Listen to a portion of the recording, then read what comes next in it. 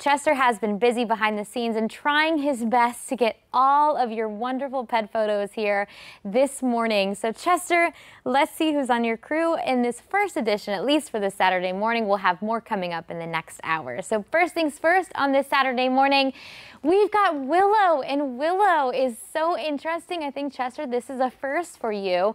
Willow is just a baby, a 3-month-old Norwegian dwarf bunny.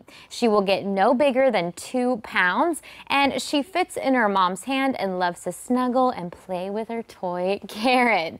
Thanks to Sarah Allen in Great Bridge. Look how cute Willow is, and welcome to the crew. All right, next up, hey, this looks familiar, Chester. Look at the bow tie. This is Parker. Parker turned 1-year-old on Father's Day. He loves his trips to Savannah and the Outer Banks, his walks, and he is a sweet and loving friend. Thanks to David in Great Bridge. Welcome to the crew. I love that bow tie, Parker. Next up, we've got Sam and Molly. Sam is a 14-year-old husky, and Molly is a 5-year-old Boston Terrier. Look at them hiking.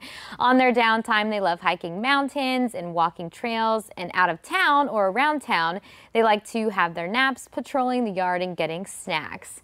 Look how happy Sam is. And I believe Sam has a birthday or had a birthday yesterday. So happy birthday to Sam. Thanks to Clint. Welcome to the crew.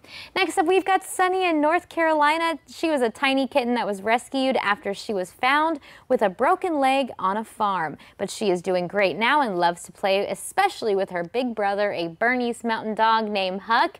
Welcome to the crew to Sunny. Next up, we've got Roddy. Roddy is a 3-year-old Rottweiler, was rescued October 2021 from an outdoor pen back in Elizabeth City.